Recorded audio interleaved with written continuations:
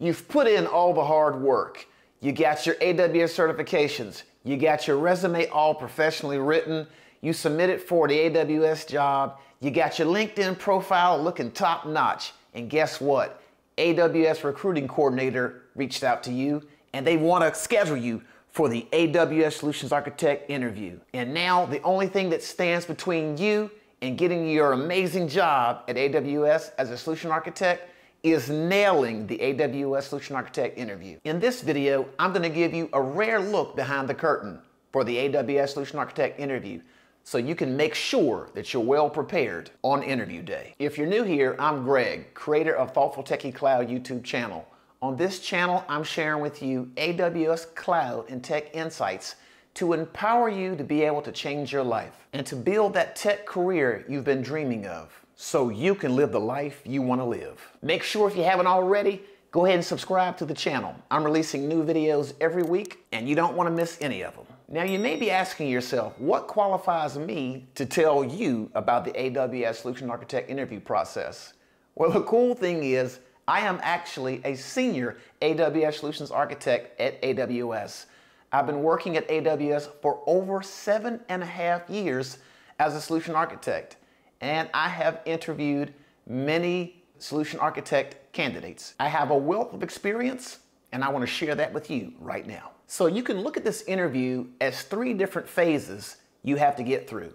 The first phase is we have to have an AWS recruiting coordinator reach out to you. This is largely having a resume that's buttoned up and looking real nice, okay? I suggest getting your resume professionally written. Also, I suggest you network with people in the industry on LinkedIn so you can kind of get your name out there.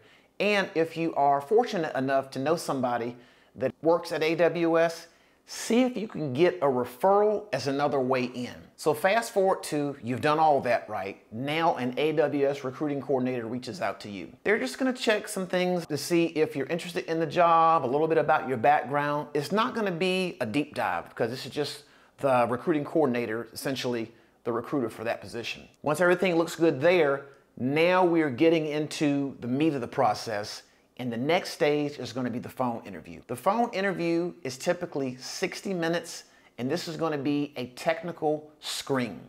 This is typically aligned with a AWS solution architect that works at AWS. The format of the technical screen is going to be a video conference. So make sure that you are in a room that is free of noise, that's good lighting, make sure your webcam is working and operational and that you're not looking all blurry. When you get on the line with that AWS solution architect, build some sort of rapport, do an icebreaker. You want to humanize yourself. You don't want to appear, real nervous and sweating and all that type of stuff. Just kind of, I know it's an interview, I know you're going to be stressed out, but just kind of like, don't take yourself too serious and be wound too tight on that thing because you're just dealing with another human on the end of the line. And in some cases, that person interviewing you, they could become a future colleague. So after that initial icebreaker and you've built a rapport, your interviewer will probably introduce themselves and tell you a little bit about how long they've been at AWS, their background, and that type of thing. Then they'll kick off and ask you a little bit about yourself. So you can kind of cover at a high level what you've been up to, what you've been focused on. And after we've gotten through those preliminary items, now it's time to get down to the questions. Now this first phone interview is a technical screen. So that AWS Solution Architect is going to check your domain depth and breadth. So we're going to go through various areas such as application development, database, networking, storage, AWS Cloud Architecting best practices, and ask you a series of questions. Let's say, for example, I was going to ask you a Cloud Architect best practices question, and I may ask you, how would you scale a 3-tier architecture in AWS Cloud? Now that's a big open-ended question, and this is your time to shine. You don't want to say things just like, oh, I'm going to use EC2, and then I'm going to use S3, and then I'm going to do CloudFront. Yes, those might be the raw ingredients that you throw into the architecture, but you really want to demonstrate your knowledge as a solution architect and your ability to work backwards from a customer's needs and deliver a business outcome. So you might want to push back on that question and say, can you give me a little bit more information? Can you tell me a little bit more about the business use case? Because guess what? As a solution architect, these are the behaviors that you're going to be demonstrating every day on the role. So that's something that will set you apart just from going straight into the question and just rattling off answers without the proper context. Now, as you're answering those technical questions, your AWS solution architect that's interviewing you is going to be taking a bunch of notes, and they're going to be preparing follow-up questions. Those follow-up questions drill a notch deeper every time that they ask you a question, just to see what your depth of knowledge is within that domain. Go as deep as you're comfortable with going, but do not just make up answers out of thin air, because one of the leadership principles that we'll talk about here, the concept of leadership principles here in a second, is that you need to be able to earn trust. So it's not just keep answering, even if it means making up stuff. Don't be afraid to tell your interviewer that, hey, you know what? This is my depth of knowledge of this. This is about where my understanding of this topic stops. But I'm going to take a note here to read up more on this because I'm curious to be able to go to a deeper level. And that's going to get you a lot further than just trying to keep going and going and going and making up stuff. Because guess what? It's going to be next to impossible to trick your interviewer into thinking you know what you're talking about when you don't. Now, these technical questions will go on for 60 minutes. So let's say your interviewer takes you to the database domain. They may ask a question like, how would you make a database on AWS more highly available? Very straightforward question, but your opportunity to shine. You could answer this a number of ways.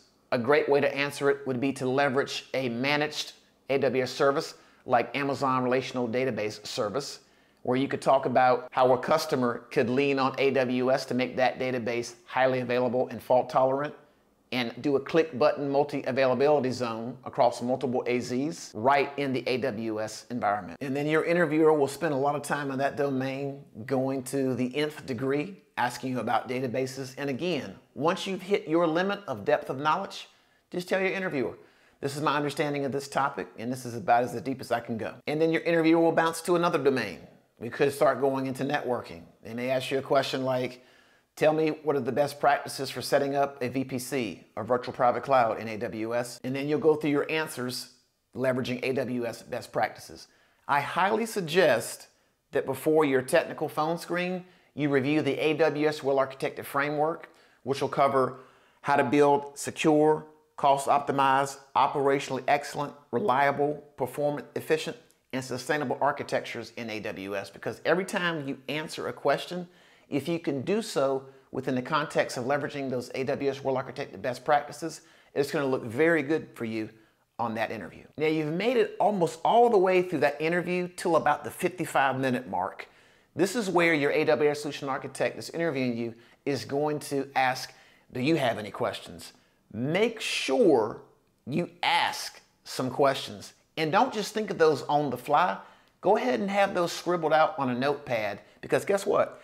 You have an AWS solution architect that's been working at AWS for some length of time. This is a great opportunity for you to ask questions, to learn more about the role, and also to demonstrate to your interviewer that you are curious, you're leaning in, and that you're very interested in this position. After that technical phone screen, if you've done well, after a few days, you'll hear back from that recruiting coordinator that initially reached out to you on the position, and they will want to schedule you for an Amazon Loop interview. Now, that technical phone screen that you just passed was 1 hour, but the Amazon Loop interview is literally an all-day interview where you'll be meeting with 5 to 6 Amazonians. You'll be meeting with one Amazonian at a time for an hour.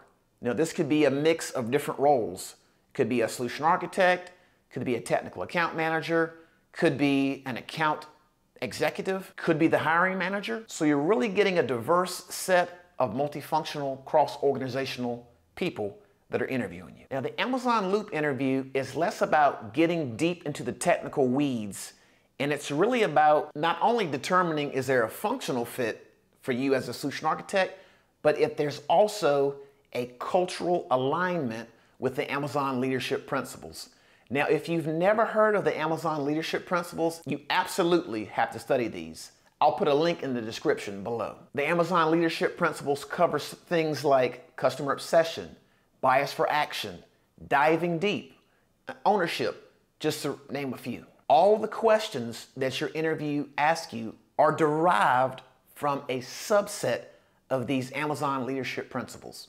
And you're going to have to answer in what's called the STAR format, S-T-A-R. You're going to have to provide the situation, the task, the actions you took, and the results that you observed. And your interviewer wants to know what you did and what you contributed. So when you're answering those STAR-based questions, you don't want to say, we did this or my team did this. You want to show ownership and the fact that you led that particular solution for all of your examples.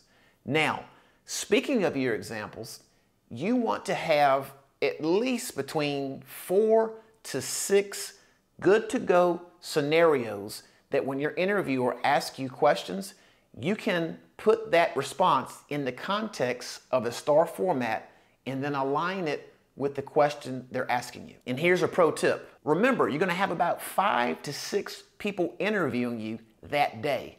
So you want to use different examples because you don't want to use the same example at one of your previous jobs over and over and over again. Definitely not for a single person, and also not recycling the same example 5 or 6 times over through every interviewer. Because once that Amazon Loop interview is over, that group of interviewers is going to come together in a meeting and do what's called a debrief to discuss all the feedback and your responses in that Amazon Loop interview. By using different examples with different interviewers, now they have a really good 360-degree view of all the things you've worked on. I highly suggest doing some mock interview preparation. Come up with some STAR-based questions and have one of your friends pretend to be the interviewer and ask you that question, and practice recalling some of your scenarios and then aligning those with your response for that mock interview. Here's a couple of pro tips for that Amazon Loop interview. At the start of each interview, when you're interviewing with that Amazonian, again, do some icebreaker type stuff, build a rapport. If you need to get some water, or if you need to go take a quick restroom break, don't be afraid to tell your interviewer, hey, I need a quick break, or let me go get a drink of water. Have you a notepad and a pen ready? Because it's good when your interviewer is asking you those questions, feel free to write some notes and just give them a heads up. Hey, do you mind if I write this question down? I want to make sure that I really understand it. Also, once the question has been asked, don't be afraid to ask your interviewer, hey, if you didn't understand that question, can you repeat the question again? And then don't also be afraid to insert a pause between when the question is asked, and then insert a pause so that you can gather your thoughts before you respond.